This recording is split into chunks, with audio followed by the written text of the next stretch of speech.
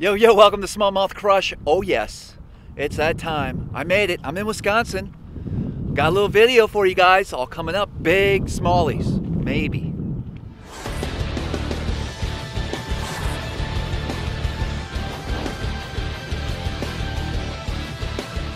Okay, so I'm on a little inland lake. We're gonna go cruise around, see what happens. I'm expecting these fish to be up on beds, and I like to bed fish every once in a while. It's a fun little way to put some big fish in the boat. It's one of my favorite ways to fish, and hopefully we can find some big ones. This lake here isn't going to have the giants. You know, a 5 and 6 pounder is going to be hard to come by, but there's going to be plenty of 4s, I assume, and maybe a handful of 5s. I'm not sure what to expect. Haven't been here in a few years, so let's get at it.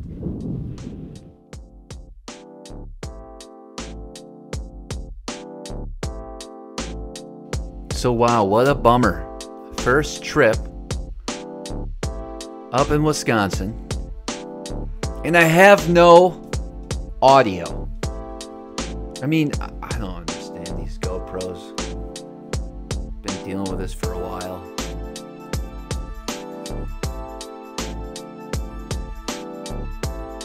Unfortunately, I took a lot of time to explain what I was doing, yada yada yada, but I'm gonna salvage it. We'll make it work. Basically, I just went around the lake, found a bunch of fish on beds, some nice males guarding, and went to work with them. You know, if they were real aggressive like some of these fish were, I love to pull out a big flipping stick, throw a creature bait, get them all excited, all upset, and they'll hit that thing, sometimes on the first pitch.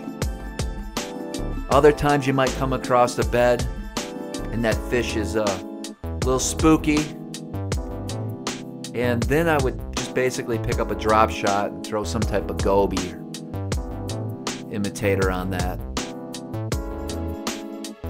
And that seemed to do the trick as well. But again, there wasn't a lot of huge fish here. I mean, for the lake this size, this is a pretty small lake. Those are pretty good smallies for a lake this size, and a lake that doesn't receive a whole lot of fishing pressure by any means. And you never know, sometimes you can come across a pretty nice sized fish.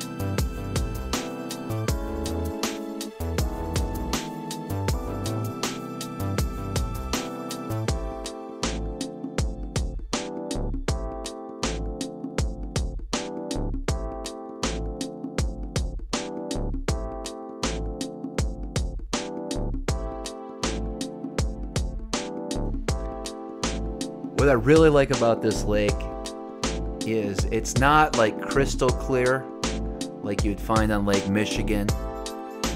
There's a slight stain to it, but the fish do spawn fairly shallow, so I'm in about 4 to 5 feet of water, and I can make out the beds most of the time.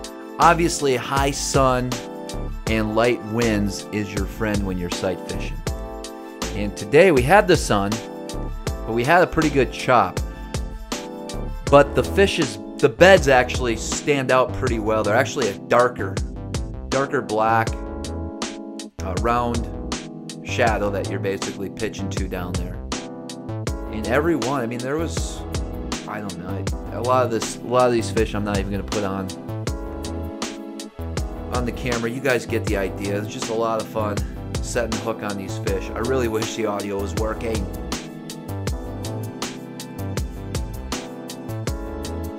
Man, big old flipping stick, getting a bite like that, I'll take that any day.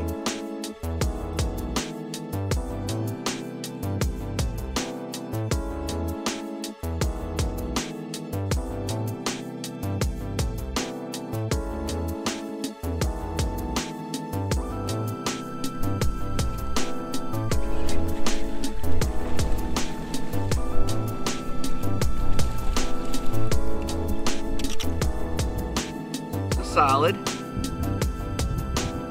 Big fish of the day. Big fish of the day goes to this guy.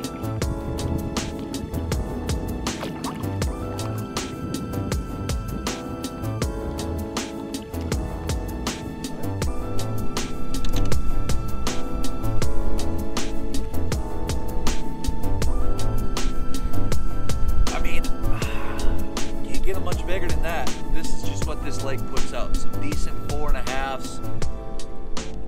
You know, what do you want me to do?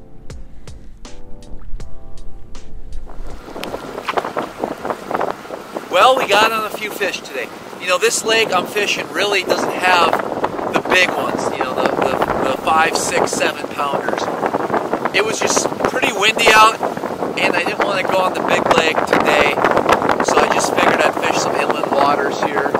And you know what? I don't like to bent fish a whole lot.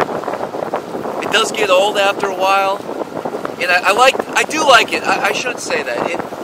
It's fun, but I only like to do it in certain areas. I like to do it where they don't get a lot of pressure.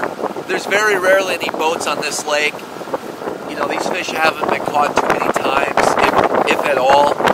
But I don't really, I hate sight fishing in popular, crowded areas where those fish just keep getting pulled off the beds constantly. You know, if we have to do it in a tournament, that's what we'll do. But for fun fishing, if I can do this once or twice a year, get my fix. Now I will sight fish.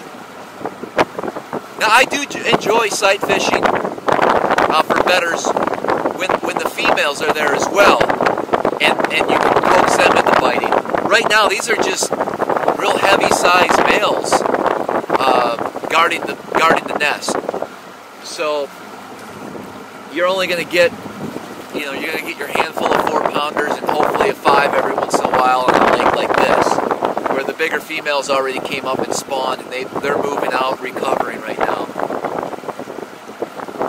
Alright, so we got a solid 20 plus pounds of smallies today sight fishing. Not bad. Caught quite a few fish.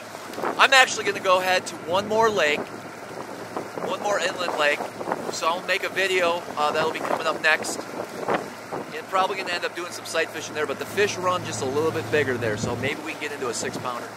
I hope so. Until next. So when I'm sight fishing, I primarily use 3 or 4 different types of baits.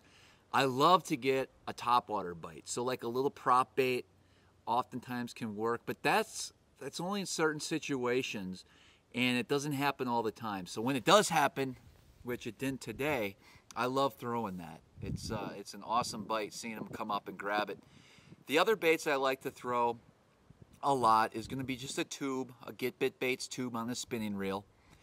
I do like to drop shot, of course. The Gajo Spirit Shad caught some fish today. That's kind of my go-to plastic to use when I'm sight fishing. And then, of course, I love flipping a creature bait, and with heavy braid. You can get away with that, especially in unpressured lakes like this.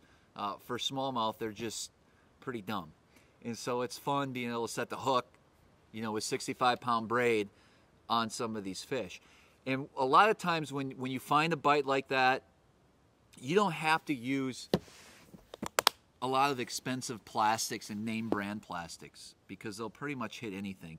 I have a box here labeled Bed Baits Miscellaneous, and in it is just a bunch of different plastics, some drop shot baits, just some generic creature baits, burn through a bunch of, you know, sweet beavers and rage craws and things like that. It's just convenient. I have bought so much plastic over my lifetime that I just got bins in the basement full of baits I normally wouldn't flip with if I'm really looking for a real bite, you know, punching a mat or pitching for largemouth.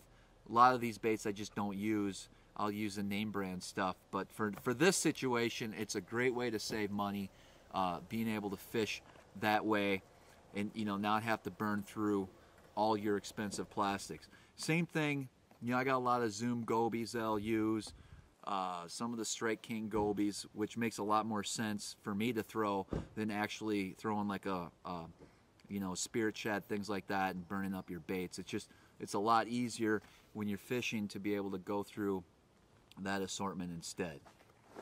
Well, hey, don't forget to subscribe to my channel if you haven't already. Leave any comments and likes below, and as always, until next time, we'll see you on the water.